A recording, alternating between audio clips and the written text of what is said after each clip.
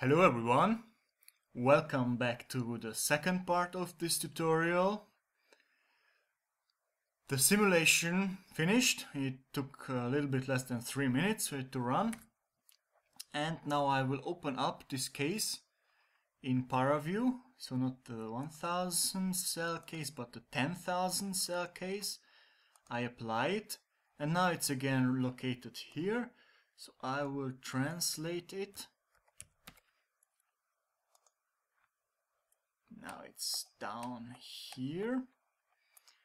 I want to show you the velocity and the mesh. And you see that I even have to scroll in because we do not see anything. And now you see that this mesh is rather fine. Again, one cell is made up by 10 cells here. And one cell here has the length of 1 millimeter. Now you see that this discontinuous jump is smeared over 1, 2, 3, 4, 5, maybe 6 cells. But this discontinuity has the length of 5 to 6 millimeters. And in the other cases, the discontinuity has 4, 5 centimeters or 30 and 40 centimeters. So this is closer to a real discontinuity. Now, but if I zoom out and get rid of the grid,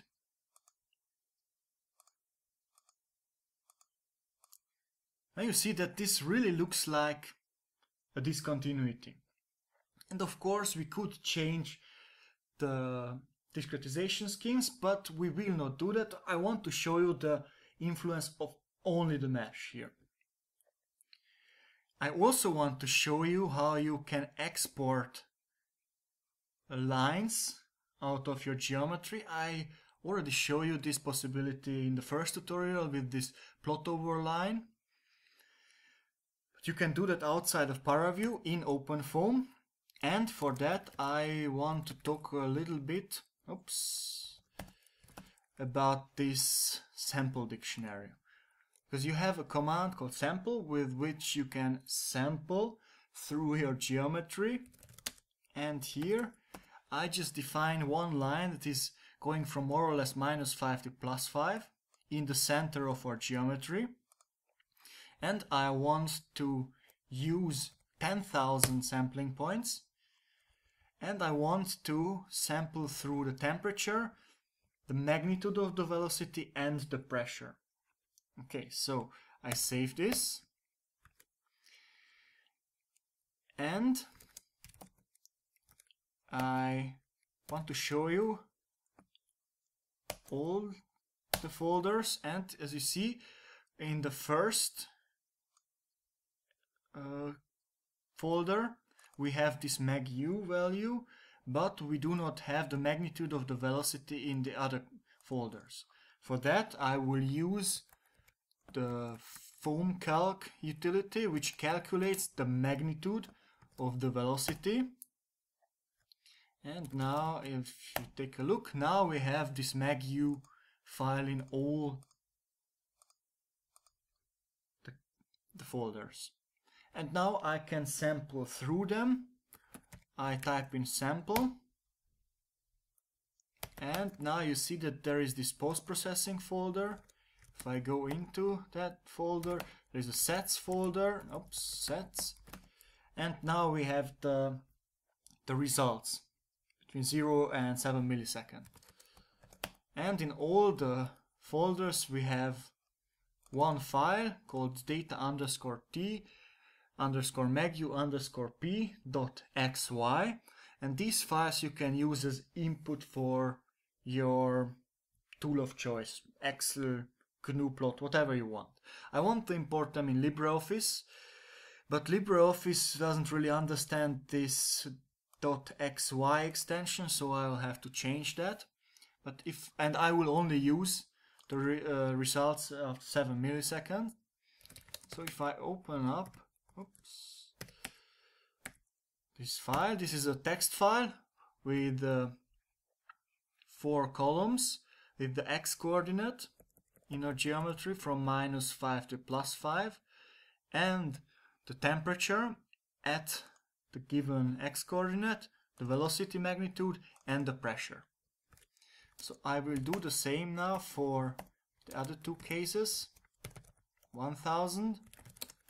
In the sample dictionary I will go for 10,000 sampling points, so I have the same x-coordinate for all the three cases.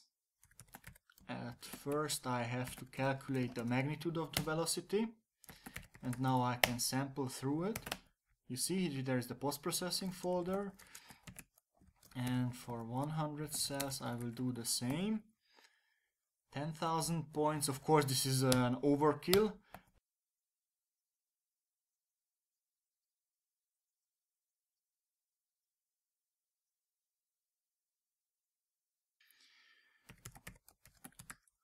FOAMcalc mag-u. Good, now sample.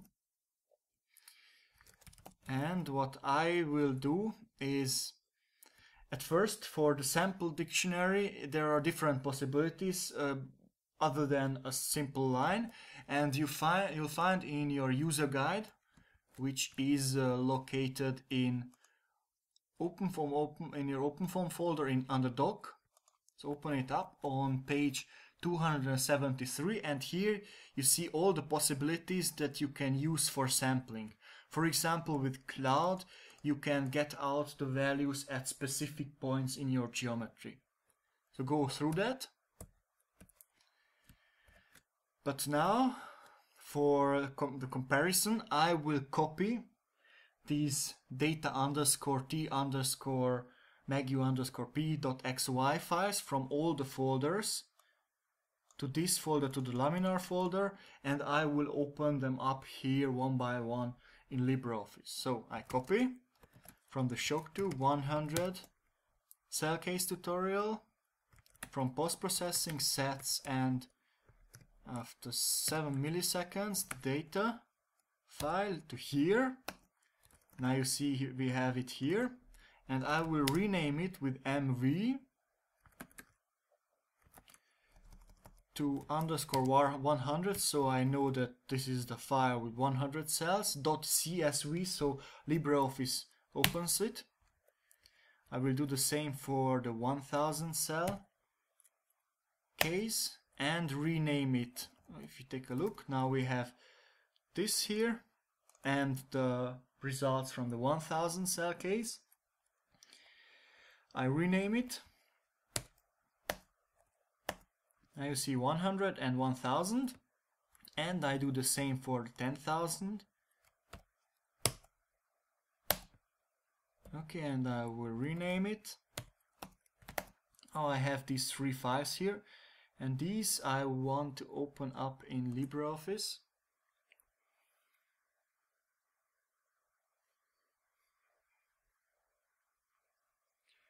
Open. I'm in the correct folder, but navigate into OpenFOAM, tutorial compressible sonic foam laminar. I open up the 100 cell case.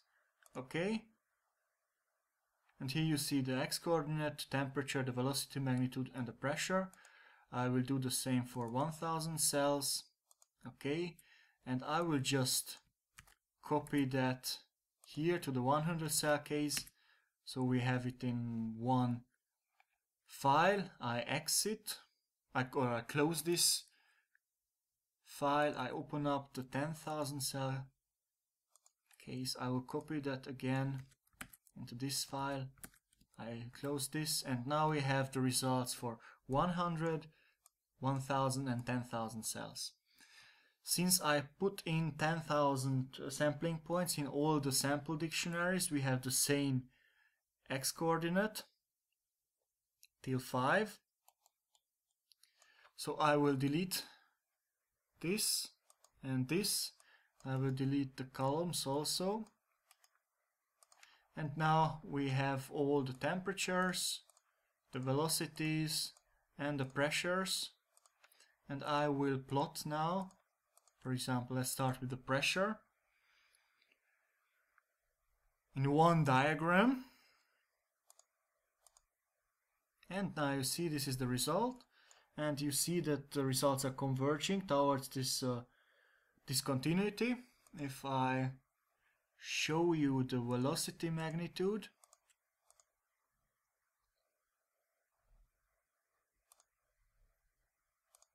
okay, so let's make it bigger, and I want to zoom in, for example 3.8 and 4.2. Now we only see the shock wave, the discontinuity, and you see with 100 cells we cannot depict discontinuity. And with the refinement of the mesh, this is really getting close to a discontinuity. But if you go back, the question is, what are you interested in? Are you interested in this maximum velocity or really the shock? Maybe for your case 1000 cells are enough, but maybe not. Maybe you really want to depict this shock here, then you might need 100,000 cells or 1 million cells. But with that you will increase the calculation time. So it's always a compromise between resolution and runtime of your simulation, and you have to decide how fine your mesh has to be. But additionally, if I show you also the temperature, if your mesh is too coarse, for example here with the 100 cells, then here you have these weird oscillations in the temperature. And as I mentioned, what's physically happening here in the compressed gas on the right hand side, the temperature is increasing because of the compression, and on the left hand side in the originally high pressure gas the expansion occurs, and here the temperature drops, and you do not depict the correct temperature here because of the mesh, because your mesh is too coarse and you have these weird oscillations. So you always have to think about your grid. Okay, I want to show you one additional step. I want to change the pressure difference from factor of 10, so 10,000 and 100,000, to 10,000 and 1 million. And for that I will copy my base case. I may make a copy of that to shocktube underscore high pressure, and I will enter this. I have everything. Now I will change the number of cells to, let's just say 1000 at least. Okay, and I want to change now also the pressure difference. So instead of 10,000 and 100,000, I want to have pressure difference of 100, so I'm changing this value to 1 million.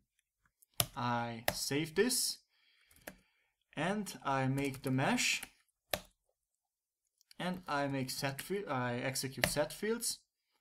Good, and execute sonic foam. Very good. You see that the maximum Courant number is not 0.29, but it is higher, so there is a definite change here. Let's just go to ParaView and open up this high pressure case.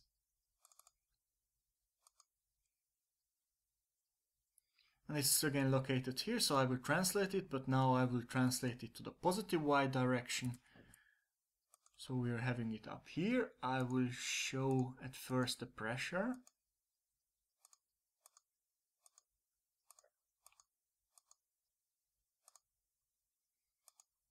Let's just go back to 0. Here.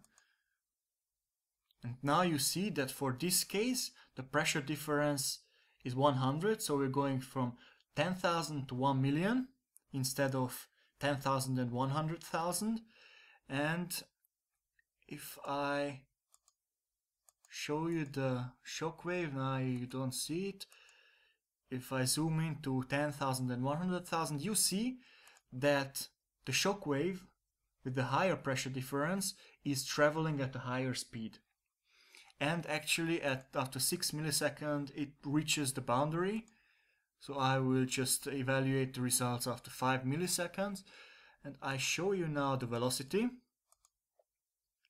So a change in pressure from 10 to 100 increases the velocity.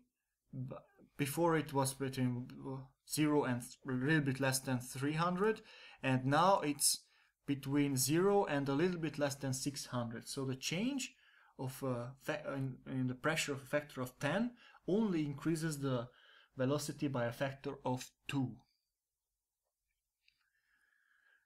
Okay, so what I would suggest you is that you do these simulations with a pressure difference of 100 for the 100 cell, for 100 cells, for 1000 cells and 10,000 cells. You export them on your own as a homework and you take a look at results in one diagram.